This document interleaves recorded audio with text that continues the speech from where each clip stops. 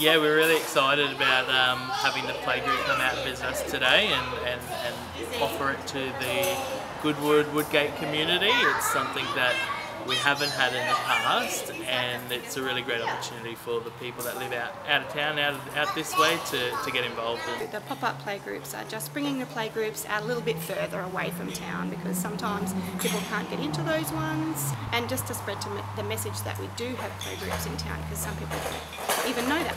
No, it has never happened before, and it's a good communication for all the parents out there that would like to know more about Goodwood State School, because we can show them around the school and encourage them to come to our school. It's a little country town, little country school.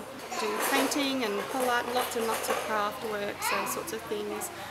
Also, you know, work with blocks and the dinosaurs, and we've got magnets going on over there. So, and look, all of it is early childhood development based. So we're really trying to make that learning happen.